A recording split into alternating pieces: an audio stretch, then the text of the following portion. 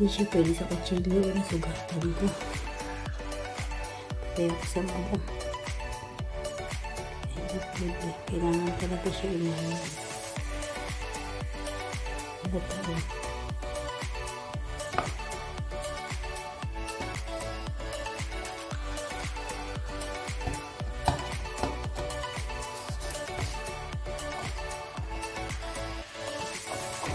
Parang sa tray dati. Maliit lang nun. Natagal ko na. Kasi hindi ko pa nilagyan ng spray nun. Manual lang talaga. Pero maliit lang yun. Inabot din ako ng siyam-siyam.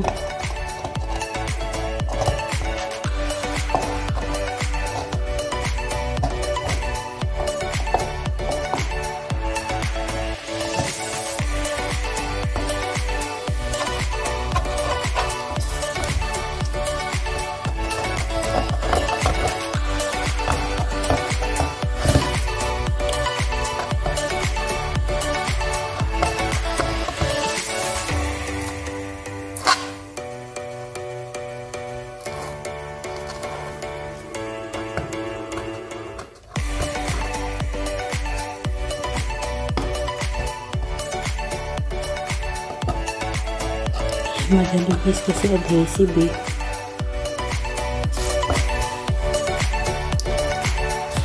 Ito talaga matatagal ako dito. Dati kasi tinulungan ko naman ng mainit na tubig. Last time.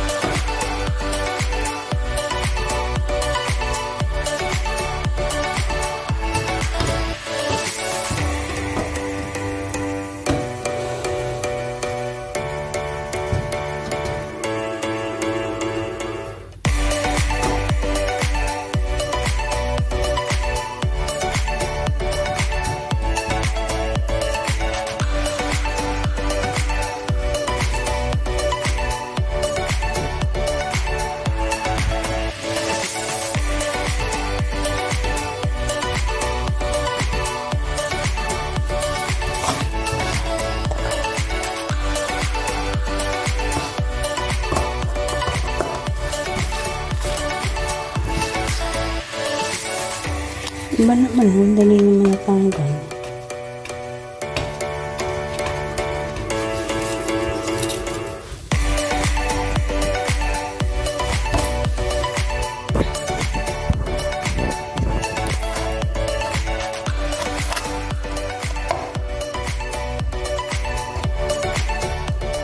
Ginagin ko talagang chance sa doon.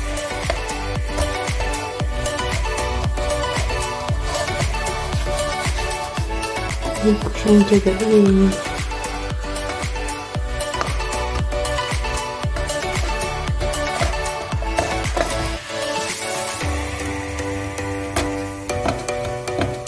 Baka in the last, bigyan ko ulit siya ng mainit. Para umangat yung adhesive niya.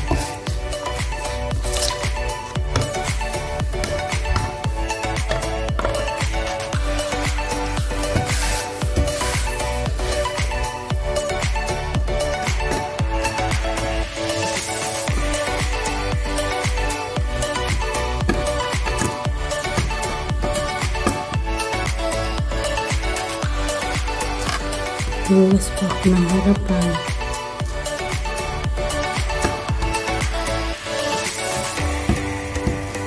Ako pa naman pasok bukas. Ibalik mo ngayon.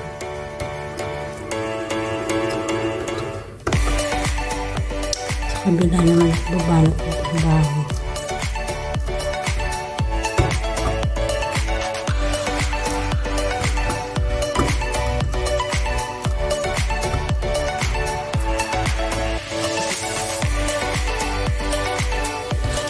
Okay guys, iwanan ko na lang. Kasi dami ko pang gagawin talaga. Hindi ko pwedeng anuin yung oras ko dito. Bali kumbaga, natapos ko na lang lahat. Saka ko ito babalikan. Mahirap. Huwag babad pa siguro.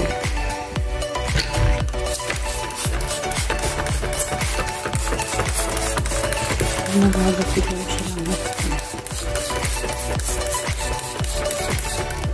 And guys, balikan ko na lang siya.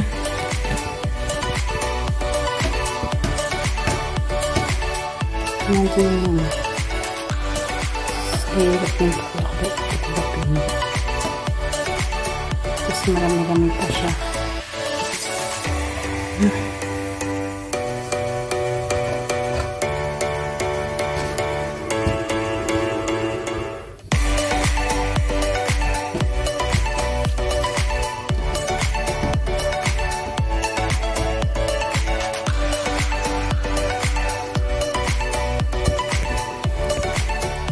Guys, ulit. Kami pang trabaho si Maria.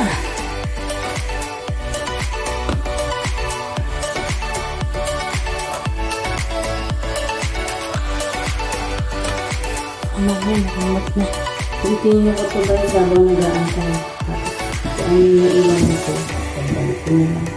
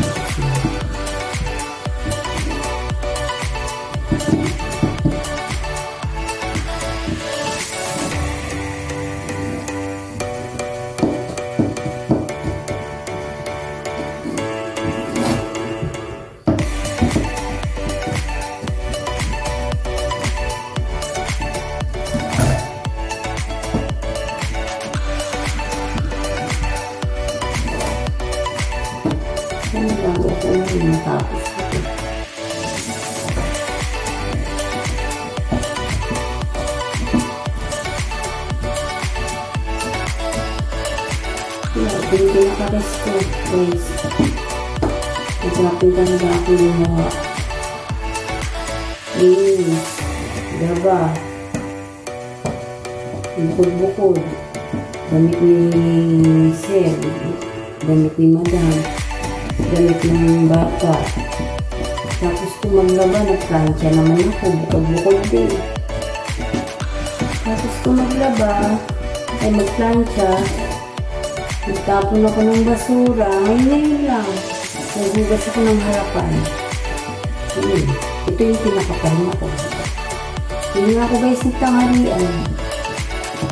Kasi pag din sila kumakain, hindi ako nakahatiran dito. Gusto ko hatiran, alas 5 ng hapon. Kaya sabi ko, huwag na. Kain na lang ako kahit ano. Kumain ako ng kanina pa. Mansanas. Mansanas na lang. Kain, guys. Kaysa naman, ang gambalain mo kayo. Yung driver na dalahan ka ng pagkain, alas 5 ng hapon. Hindi ko lang yung makakain. Guys.